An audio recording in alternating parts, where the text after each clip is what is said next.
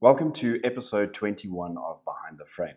It's been a while since I've been able to record an episode, and I'm very much looking forward to sharing lots of content with you guys over the coming weeks.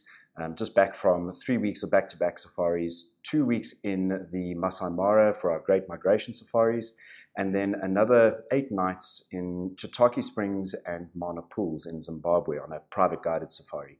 Loads of cool images and thoughts and techniques and things to share with you guys over the coming weeks. And to start off and get back into the swing of things, I thought I'd share one of the highlights from my Great Migration safaris. It's weird. It's not a wildebeest and it's not a river crossing. Check this out. We spent just over 2.5 hours with these bee eaters. It was a little bee eater pair, and they provided us with some incredible photographic opportunities. So I thought I'd share some of the details and settings on how we were able to capture images from this sighting. First of all, check out some of the shots that we were able to achieve. Spending time with subjects like this allows you to try a multitude of various shots. Different depths of field, different shutter speeds, different interactions between the two, and really it was just great to play around and see the results. And with the light and the background and everything just coming together so nicely in this, it really was a spectacular afternoon. Now, this is the image that I'm going to work on and show you guys not only how we captured this, but how I've processed it. Right, so first things first, let's take it back into the develop module and reset absolutely everything. Right, looking at the image, let's have a look at some of the details and the settings. There's a couple of things here that really had to come together in order to make this work. The first is that you'll see that this was shot at f10. So depth of field is critical here. We were very close to the subjects. This was captured at 600 mils with a 300 mil lens and 2x converter. So we were very close, as you can see. That means that we've got great focal length, very close to our subjects, and that results in a shallow depth of field. So F10 was a decision made in order to give us a little bit of extra wiggle room in terms of our depth of field. So with subjects like this, the nice thing is that you kind of have repetitive behavior. Little bee eaters have favorite perches, which they like to hunt from, and they'll often take off, fly, grab the insect, and then return to the perch. And that was a technique that we had to kind of keep in mind. And I mentioned to the guests, as soon as that bird takes off, don't take your eye away from that perch, because there's a very good chance that they would be coming back. And that's what we did. We just kept an eye on them taking off and then letting the guests know when they were coming back in, and then rattling off frames as they came in, hoping to catch something special. I like this one because it tells a story of one of the birds coming back to provide an insect for the other. And you can see that this one's actually got a bee in its beak. So at F10, how on earth is that background so soft? Well, the simple answer is that really the background here was the Mara River. So this is actually what you're seeing there is the reflection of the opposite bank of the Mara River in the river itself. And that provided a nice dark background whilst good light was falling on our subjects from our right-hand side. So we had side light, darker background. The background was probably a good 40 meters away down below us. And so everything came together quite nicely there. So even at F10, we don't have any distracting elements. Shooting these little guys with a perch when there's grass behind or when there's other branches and leaves in the background becomes very, very difficult, because you want to try and use that depth of field to isolate your subject. But with this sort of focal length and proximity, your depth of field is so shallow that you're often going to fall short. Right, a couple of the other settings. Shutter speed, 1/1600th of a second. Yes, too slow, I understand. We tried a full range from about a 60th of a second all the way to capping out the cameras at 8,000th of a second, trying to tell different stories, trying to capture a little bit of movement in the frame. And it just so happened that this particular moment, which I would have preferred to either have been a lot slower or a lot faster, came in at 1,600th of a second. So you can see there's a little bit of movement here, not quite tack sharp. This subject, however, which is sitting still at 1,600th of a second, is spot on in terms of keeping that movement, which was very limited, nice and sharp. But I would have liked for either probably around 200th of a second to show a little bit more movement, or probably better to be at 8,000th of a second and freeze this entire scene completely. The other variable that we're looking at here is underexposing by 2 full stops. So let's have a look here in our basic panel. If we hadn't underexposed by 2 full stops, and we bring this all the way back, this is what the camera would have wanted to give us at a much higher ISO.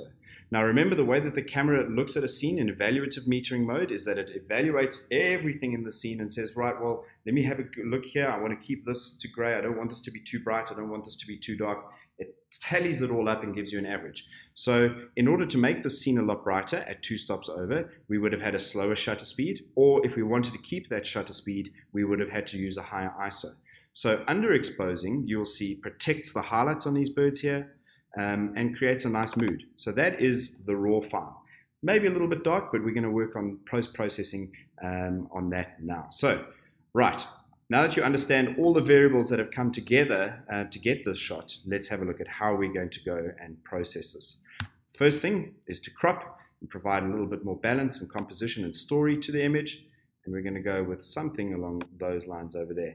You see we've got our 2 PowerPoints, nice composition here. So we've got the eye being led into the frame by our subject.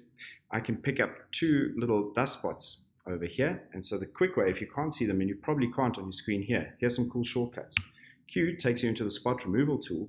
A will then also help you to see any spots. And there they are, quite nice. So remember, the inner circle is the hard edge, and then we feather outwards from there, and we say, right, we want to take care of those 2 spots. A again, just to double check it, and we put our spot removal tool away. Those are gone. Fantastic. Now, let's start on the basic panel. I want to lift the exposure on this image just a touch globally, just by a third. And I think that should do the trick. We're going to tease out some of the whites. Now remember, when you start to underexpose intentionally in an image, you are going to be pulling the histogram over to the dark side, which means, pulling the histogram to the dark side. Anyway, which means that all of your whites and lights are also going to be shifted that way. So we need to kind of tease those back out. And I really enjoy shooting like this because it preserves some of those darker details and brings back some contrast into the image. Saturation, because we're looking on the raw file, we're just going to take it to a standard of 4. White balance doesn't look too far off here at all, maybe a little bit warm, so we're just going to cool that down just a touch. You see that's looking good. In the tone curve, this is where we're going to add contrast. Now remember, contrast in the basic panel is global, takes the whole histogram and goes blah. Here we're looking at 4 tonal ranges, and we're taking the brightest and darkest elements of those tonal ranges and stretching those out. So again, looking at the lights, we're just going to tease those out just a touch. The shadow areas, we're going to drop those a little bit, and the dark areas just a little bit. So have a look at the before and after just with the tone curve. Do you see that that background becomes a little bit darker, and the bee eaters themselves really pop quite nicely, which is really, really cool. So very little that actually needs to be done here. We're going to go and apply some lens corrections, but I don't think with the crop that we're going to see too much on there.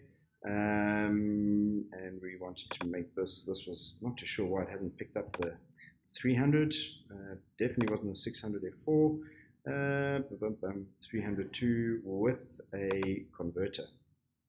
And there we go. So that's been applied. In the detail panel, and this is vitally important here, we want to sharpen and mask. So let's do masking. Hold down the Alt key, slide out. Remember, whatever is left as white edges is what is going to be sharpened. And in this particular instance, because our background is so far away, we're able to kind of not have to go as high as we would normally. And I'm happy just to mask to a value of 60. And we've got Lightroom standard application on amount of 40. I'm also going to apply a little bit of noise reduction, because in this background here, there's a little bit of grain that is coming through. And that is pretty much where I'm going to leave it. So let's have a look at it before and after. And you'll see that most of the work was done in camera. Like I said, the elements that came together here was where these birds were positioned, the fact that their behavior is predictable, the fact that they kept us busy for 2.5 hours, which is really, really cool of them, and the fact that that background is so far away. It's vital. Pay attention to your backgrounds and use the opportunity. So when we initially stopped, we were in a position where we actually had the river bank behind them. And it wasn't providing us with as much contrast because the bank was a lot lighter. We moved slightly forward, and all of a sudden we were able to shoot down onto the subjects with the river down below being much darker, providing the perfect background. I hope you guys have enjoyed this episode. Loads more coming your way. If you have any questions, please feel free to drop me a line, leave a comment, or hit me up on email at andrew@wild-eye.co.za. We'll catch you again next week.